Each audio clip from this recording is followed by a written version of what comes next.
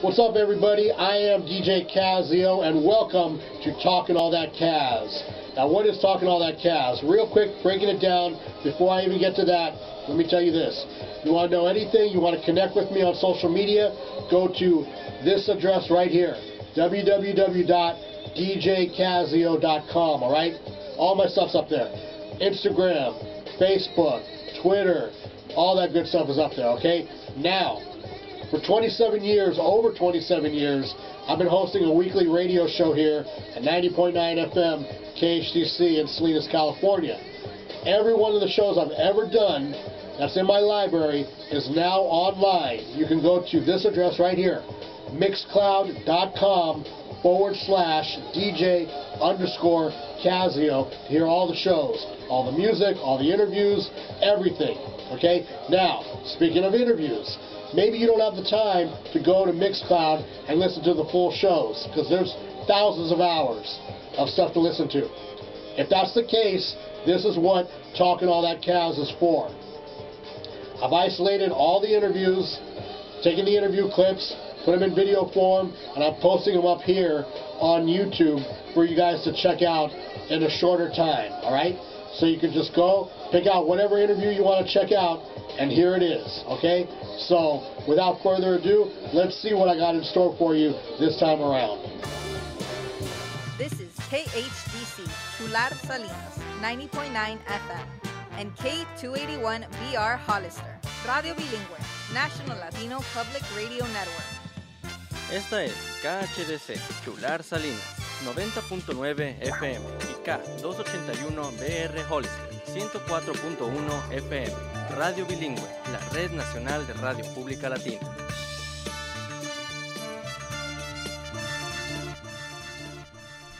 Indeed, you know what time it is. A little bit past 7 o'clock right here, 90.9 FM, KHTC Radio Bilingüe in Santa Cruz and Monterey counties, 104.1 FM if you're out there in San Benito County, and streaming live everywhere on the planet right now at WednesdayRec.com. Yours truly, Kazzeo, in the building, and I'm joined right now by a very special guest. I've known this cat for a few years, couple years. He goes by the name of LC, Lyrical C, or Czar Mega, if you will. What's up, man? Lyrical C, what's up? What's going on here? Where's my man at? Okay, let me see. Everything is down. All the buttons are right. Put it back on hold. And go. Lyrical C. I'm here. Okay. What's good with you? Now I got you. That was weird, man. I was talking to you for a second. People probably thought I was talking to myself. But Nah. I was not talking to myself. I was saying you're being generous because it's been a while, man, longer than a few years. Yeah, just a couple, man. So I mean, I if I think back properly, I think I met you through Motion Man. Was that the right spot? That's right. Yeah, him and Kurt. So you were actually like road managing for Motion for a minute, right? Yeah, I was actually,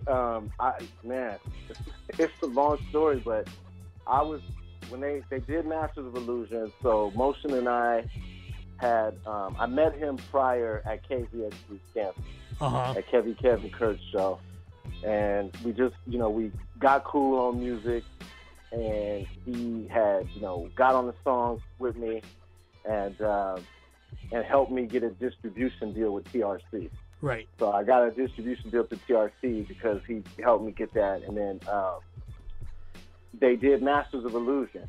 And so for whatever reason, Keith couldn't go on tour when they went on tour, man. So Kurt and him took me on tour to actually, and let me actually just write my own, basically rap my own rap, do my own parts instead of Keith's parts on a few songs during the show. So that's how it all came together. And I think you posted a picture from one of the shows after. Yeah, you guys actually, you came through town. You were down at the Catalyst in Santa Cruz. And I remember, the picture, we were at the merch table. And, somebody snapped the picture real quick. And, I put it up. And, good times, man. Way back in the day. So that was probably like around 2002, 2003. somewhere Yeah. around there.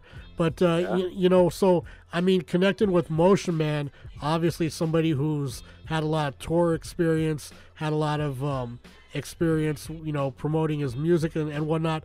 What kind of things do you learn from him, you know, as far as like applicating it to your projects?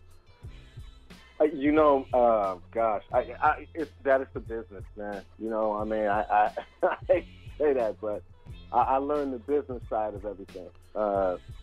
And you know, I was still somewhat young and just kind of really learning from Kurt too, just what it was like to go on tour and you know, not trying to make it a party, right? Mm-hmm. Like actually, you know, I remember the first time I went to Europe with him, and I think we were in Denmark or somewhere, and so we, you know, Kurt was already there, and Motion and I got there, and we got there in the morning, and so I was like, oh, I want to go around and see the city, and Right. I ran into Kurt as I was walking around, right? And there was this festival, and so I run into Kurt, and he was like, hey, you need to go back to the hotel and go to sleep. Like, we got a show tonight. You can't be out here. Because he was already adjusted to the time. So Right. just little things like that. I mean, just little things like that where, you know, I understood it was a business and really just, you know, how to kind of do it yourself, you know, how to really kind of put out your own record and how to take care of that business yourself. Yeah. I'm sure that, you know, at first, the very first thought, though, like Kurt's like, hey, man, you need to go back to the hotel. You're probably like, what are you doing out here?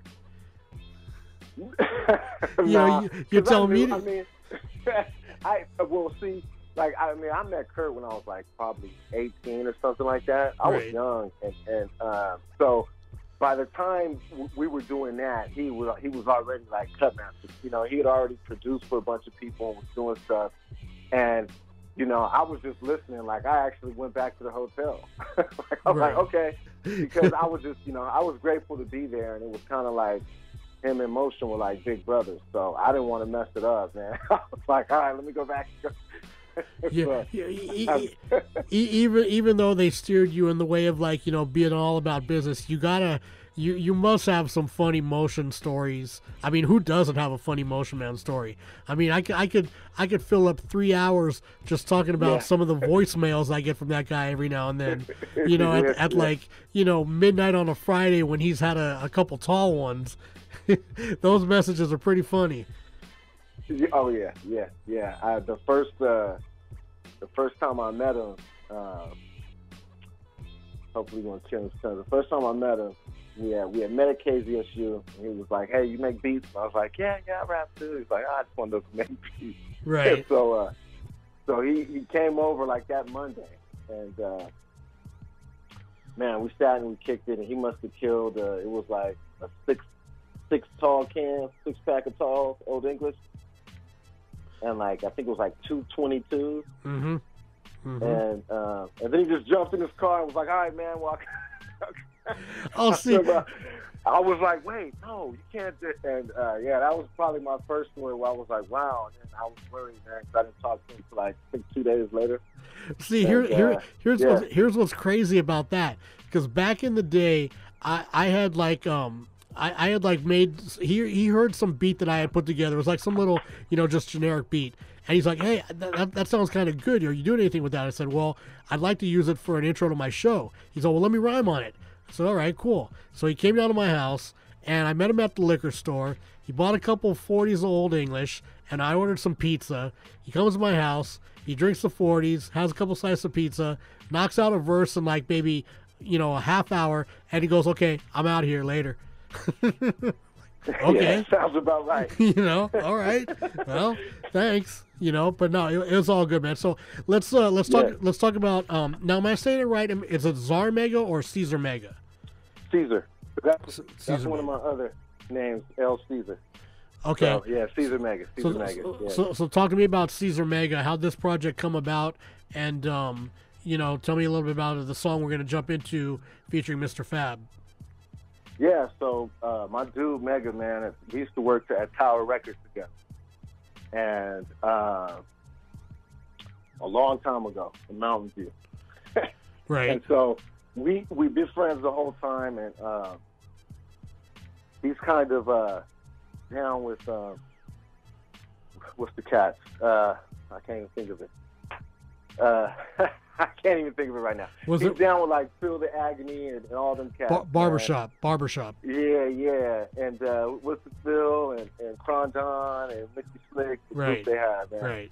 And I'm just brain farting, so excuse me. So he's knows Raz and all these cats. So we kind of just been doing our own thing over the years. And I actually was just living life. And he came up to me and was like, "Man, you ready to do a record?"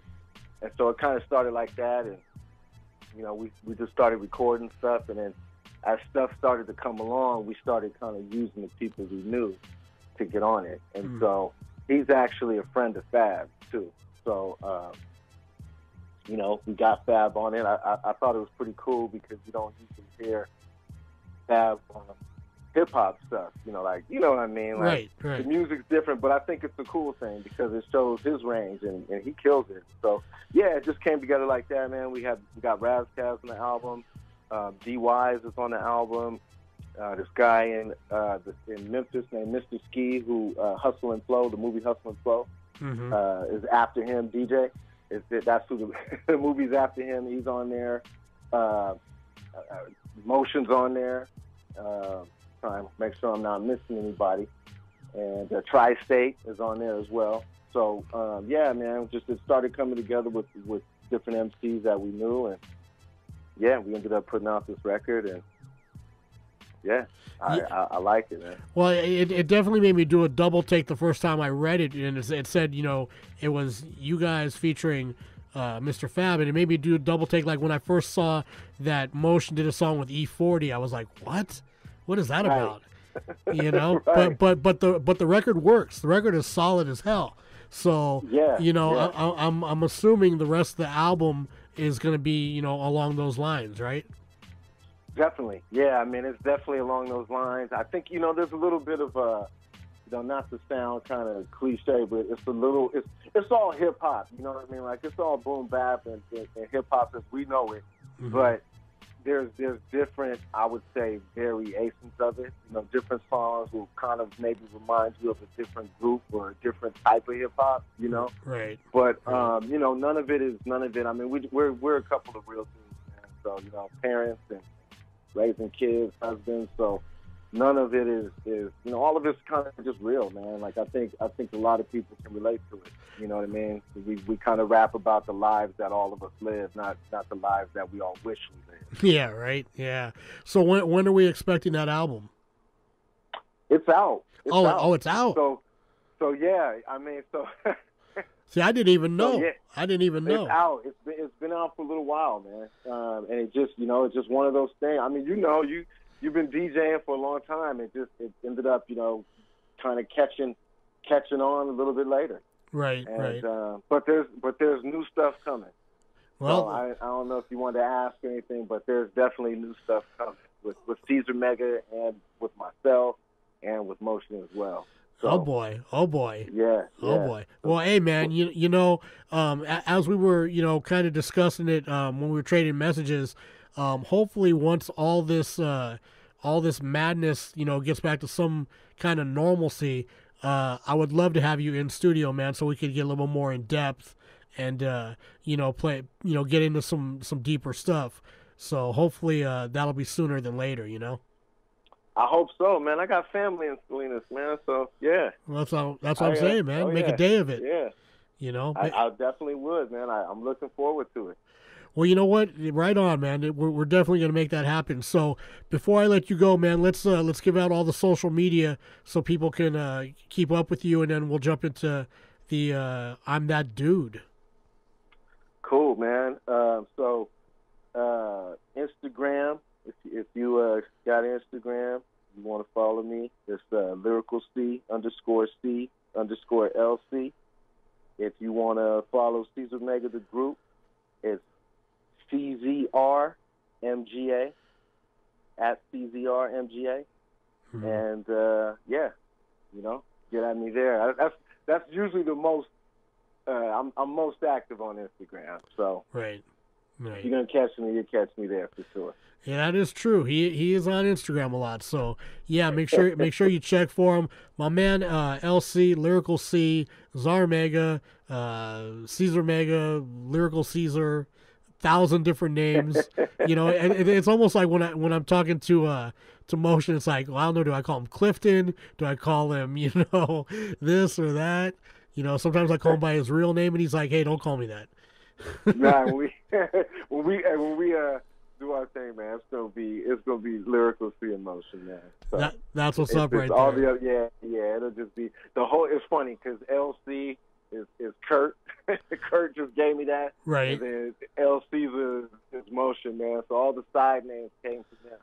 I guess they didn't like Lyrical C. I mean, hey man, Motion once signed an 8x10 for me, and he dressed it to Sonic the Hedgehog. I was like, I'm not Sonic, dude. What are you talking about? So anyway, hey man, really good having you call in tonight, talking to you. I'll get at you a little bit later on through please, direct man. message, and we'll catch up and we'll debrief, so to speak. But again, man, this right here, Caesar Mega. This one is I'm That Dude featuring Mr. Fab, and I'll talk to you soon, man. All right. All right, man. Appreciate you. All right, got you, man. Peace.